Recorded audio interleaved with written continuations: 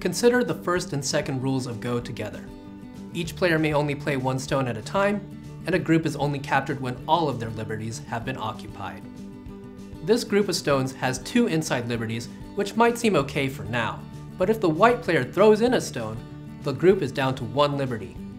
Even if the black player captures the white stone, the white player can immediately play back in that space to capture all of the black stones.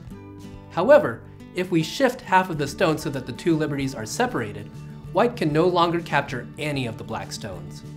If white tries to play in either of the 2 spots, the black stones will each have 1 liberty open and avoid capture. Since white can only play 1 stone at a time, and would suicide by playing in either spot, the black stones as a whole are considered alive. The 2 separated territory regions are called eyes, and so the derived rule follows. A group is alive if it has or can make 2 eyes. Consider this black group with 3 inside liberties.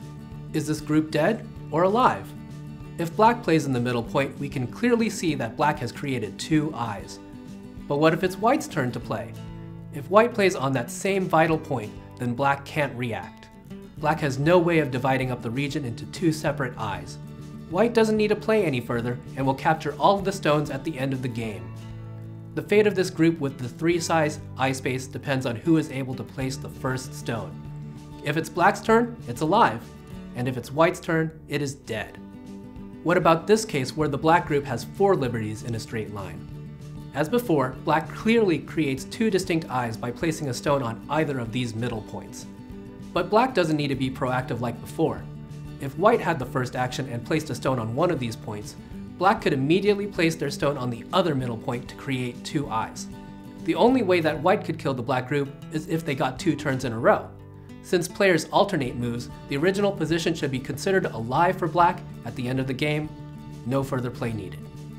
Of course, the open space could still be used as a threat if there is a ko somewhere on the board.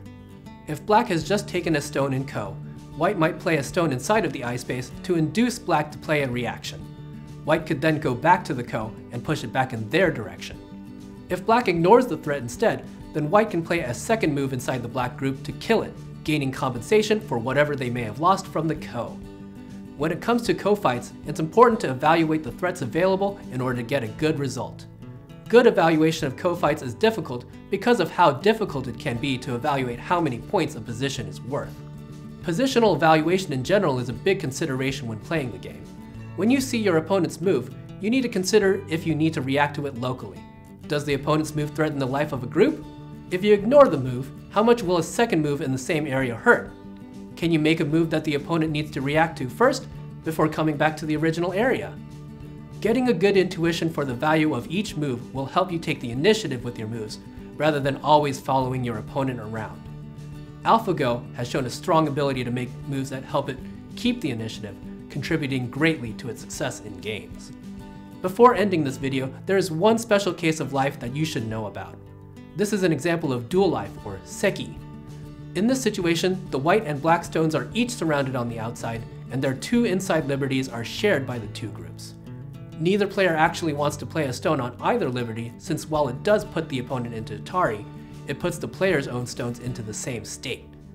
Since neither player will want to play inside the space, the game will end with neither of the points counting for either player.